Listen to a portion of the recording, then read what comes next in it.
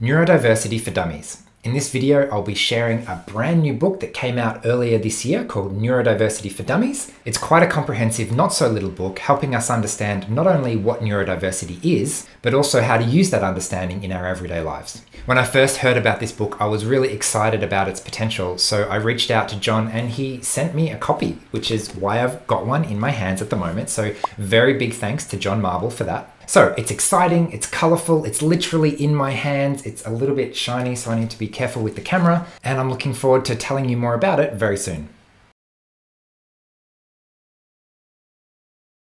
Hi everyone, Paul Micallef here from Autism from the Inside. I make weekly videos sharing the human side of autism, so make sure you hit subscribe to get the latest content. Okay, so let's get stuck into it. I'll start by telling you a little bit about the book itself, who it's for, what you can expect to find in it. I'll give you a summary of what it's like overall. Then we can look at some examples of some of the contents, and I'll finish with my overall thoughts of the book as a whole.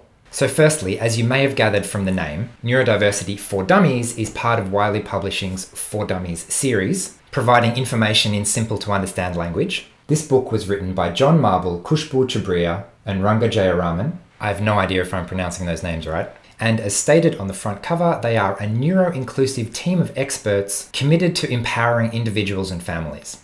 Needless to say, I'd be quite skeptical of a book like this if it was not written by a neuroinclusive team. So it's really nice to see that that was prioritized, and that neuroinclusive approach really shines through in the content of the book itself as well.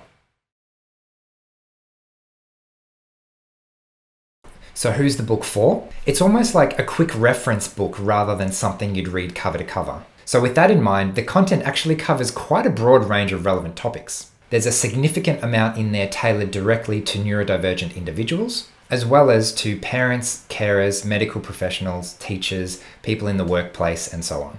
Okay, so what's the book like overall? Well, firstly, it's quite basic, as you would expect. You're not really going to learn very much about any individual thing, but the really impressive thing is the breadth of what's covered. Even if you know a lot about one area, in my case, I already have a lot of experience with autism and ADHD, there are guaranteed to be parts that you're less familiar with. In my case, things like Tourette's, intellectual disability, cerebral palsy, that kind of thing.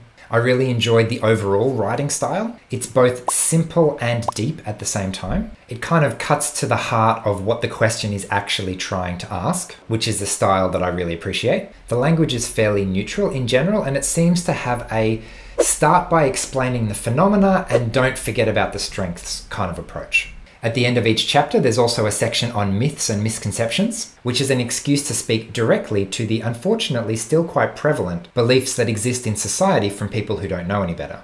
There are also some really nice nuances, like the concept of disability being good or bad or both sometimes, and there's an emphasis on recognizing strengths and challenges at the same time. So while there's not a lot of information on any one thing, I was quite impressed by some of the things that were included, such as a note on trauma in everyday life, tending to your spirit being a part of self-care, and boundary setting being a part of self-advocacy. So overall, the book is a really good all-rounder. We'll go into a little bit more detail in a minute, but essentially you can just flip it open to basically any random page and find something interesting and useful.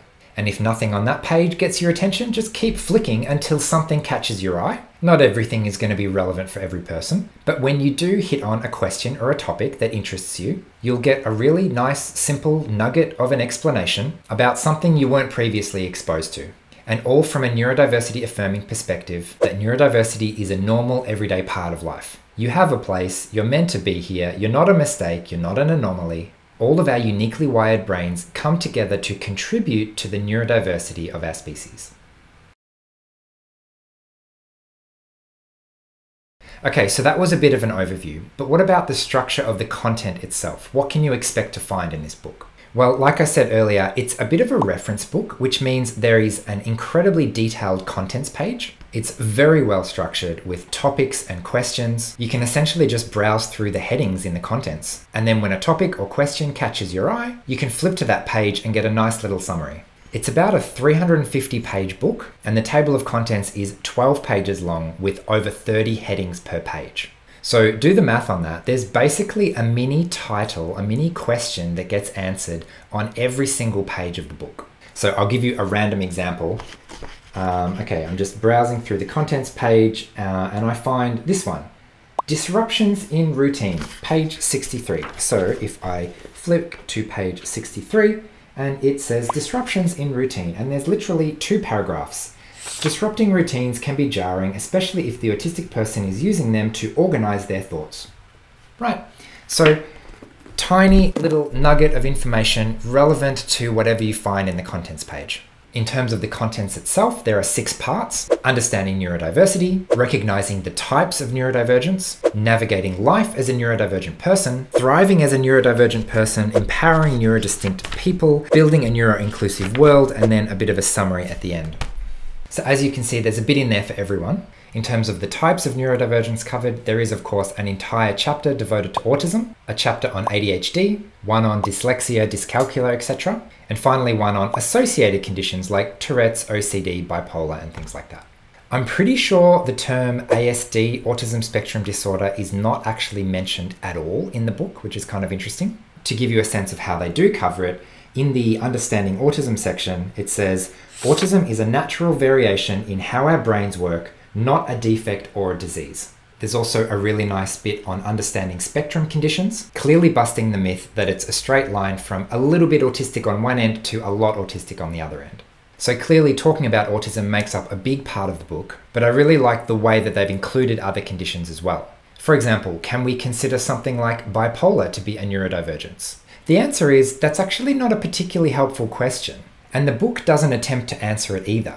Instead, let me quote to you from the bipolar section. Even without all the details, you can still use a neurodiversity approach to support those with bipolar by embracing their unique strengths, creating supportive spaces, and being adaptable to their changing energy and moods. Which means ultimately the neurodiversity paradigm is not about who's in and who's out. It's about how can we use our understanding of neurodiversity to support people with unique brains, which is everyone.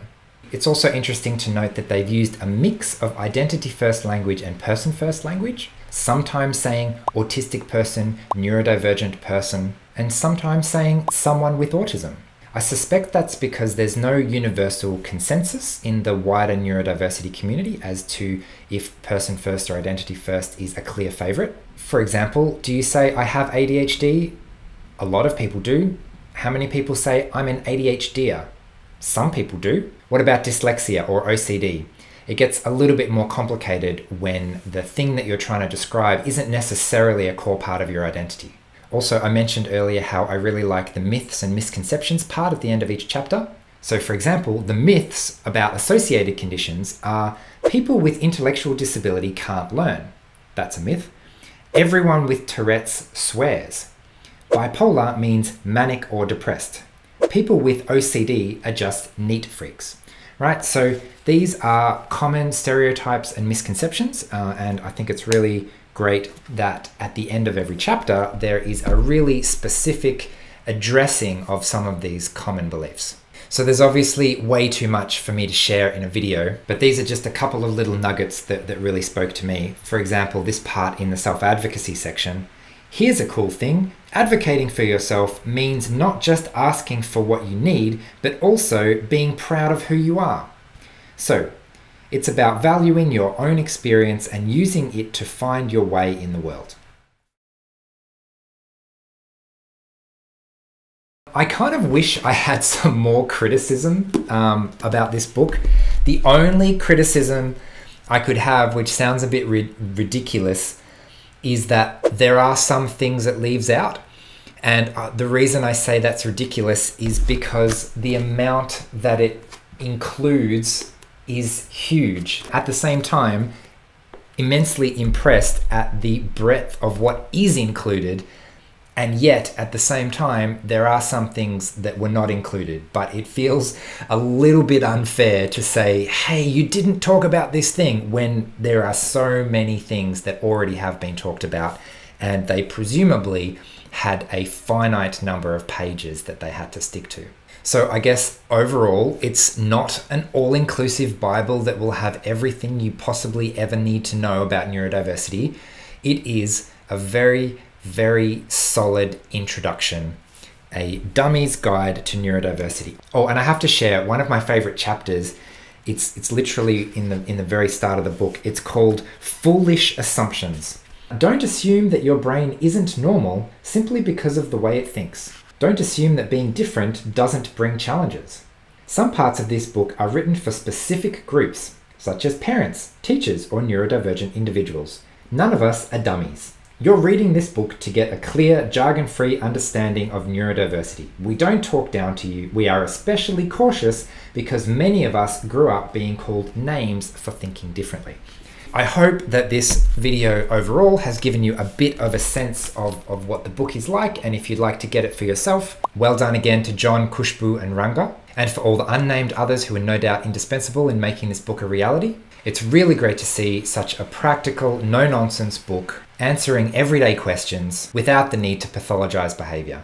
And it's no surprise that to create something like this requires a neuroinclusive team, respecting the value and insights of lived experience. So I should probably leave it there. Thanks for watching. If you've already got a copy for yourself, I'm curious what you think, so please leave a comment, and I'll see you again next week. Bye.